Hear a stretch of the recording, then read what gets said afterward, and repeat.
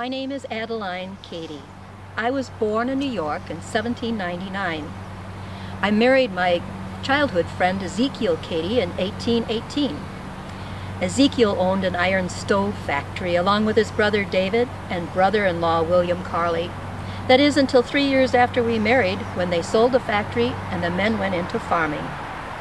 In 1837, Ezekiel and I left New York with 8 children, a cow, an iron stove, and a cat in a covered wagon pulled by a team of horses. Now, along the way, they traded in that team of horses for a yoke of oxen.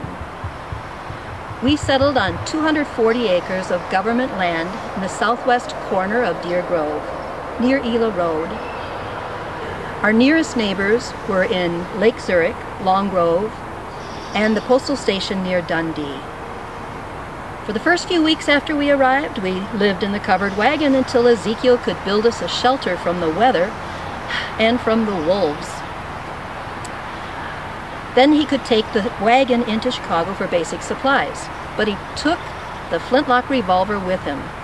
That first night he was gone, a big storm blew up, and I knew without a flintlock I could not start a new fire, so I stood out all night under my husband's great cape, and I tended our precious fire. A year after we arrived, a child was born to us. We named her Clorinda. She was the first white child born in the Palatine area, although there was no Palatine at the time. Ezekiel worked hard. He cut down trees, built a cabin, cut down prairie grass, planted food crops like wheat, barley, Indian corn, potatoes, hay for the horses, and later we put in an apple orchard. We had the first barn in the area and 10 dairy cows. We had pigs and sheep. I needed their wool to knit clothing for the children. I made soap. I made candles. And I grew herbs for medicinal purposes. I was known for my medicinal herbs and shared them with the other women. There was no doctor here.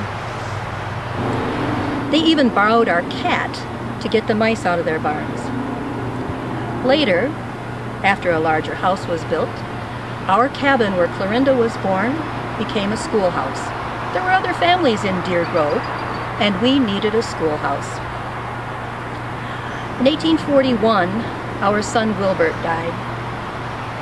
We buried him in a quiet corner near the orchard. There was no cemetery here. But then, as other families experienced deaths, they brought their people to be buried here too.